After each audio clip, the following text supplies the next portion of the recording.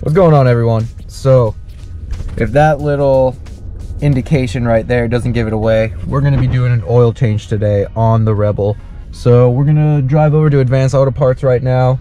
I'm going to show you which oil you need for the Rebel, which filter you need, and then I'm going to go, just a basic overview of how to do it. I'm going to show you step by step. It's very simple, so let's get to it. Guys, Advanced Auto Parts, let's go in there, get the oil, filter, and whatever else we need to change this oil.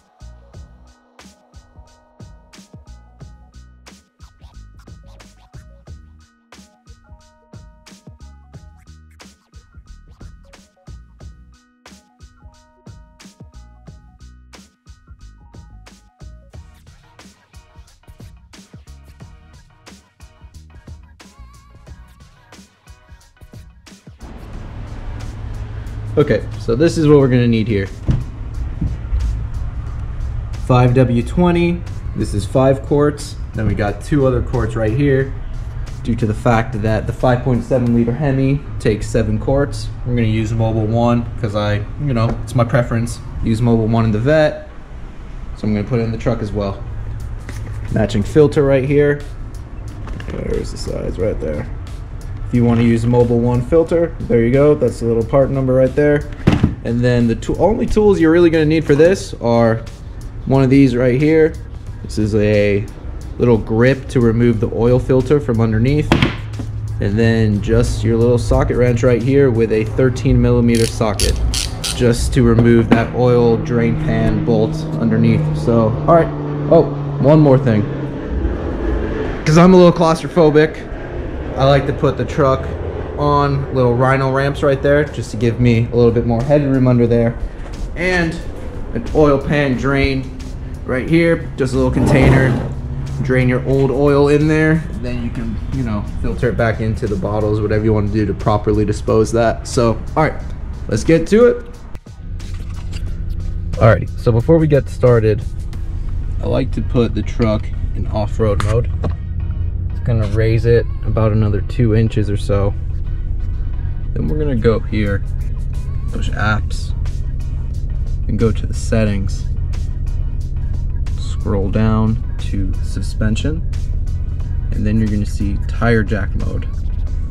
When we press that, air suspension temporarily disabled. So when you're underneath it, the truck isn't gonna try and start self-leveling itself. So, it's just a little safety precaution. Alrighty, so let's get to this.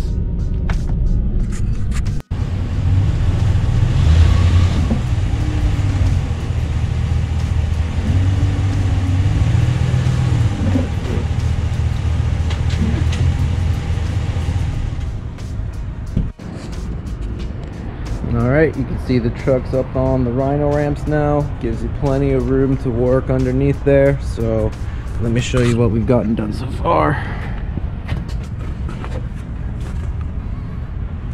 I'm gonna come back here to where the oil pan is. And you see that bolt right there. It's the 13mm bolt that you need to move with your little wrench. And then you just drain the oil out of there into this pan. So it kind of gushes out of there pretty quick. So once it's kind of like this, the best thing to do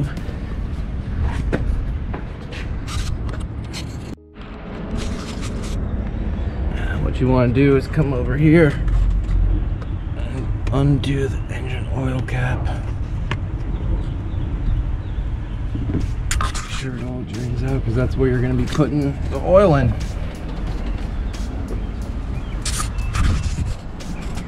So next, we got to get up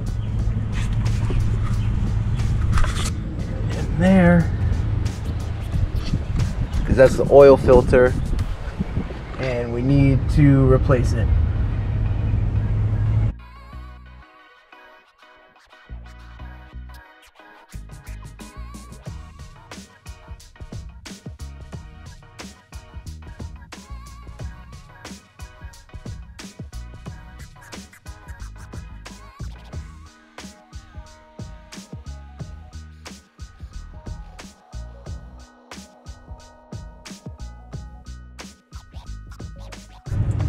Also, be sure to you have moved your oil drain pan when you're doing this, because a lot of oil does leak out from here.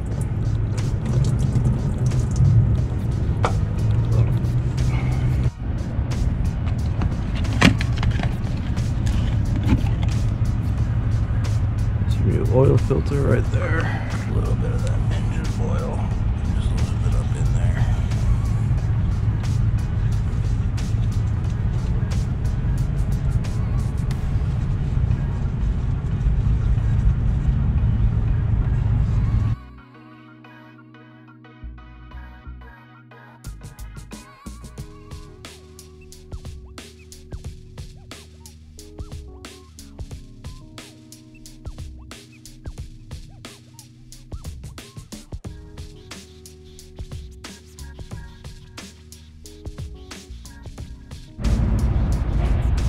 Okay, now that the new filter's in, we're gonna be putting in the new oil, but you wanna make sure you put this drain plug back in before you pour any oil in, because if you pour it in beforehand, it's just gonna dump right onto the floor.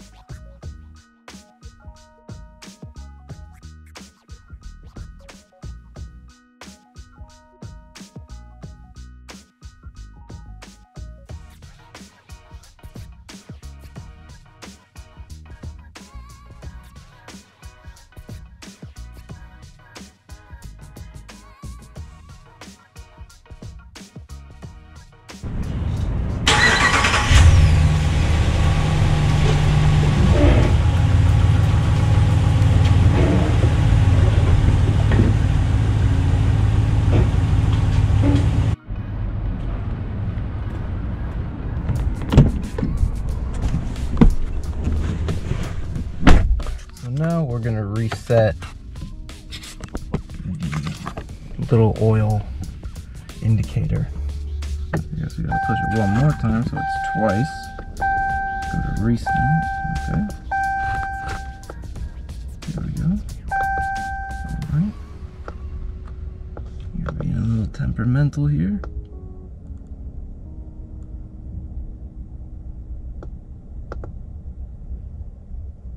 There we go. So now, turn this off. Go back over here to apps, settings. Just scroll down to suspension, and we can turn off tire jack mode. That will enable the air ride again, and we can click back down into normal ride mode.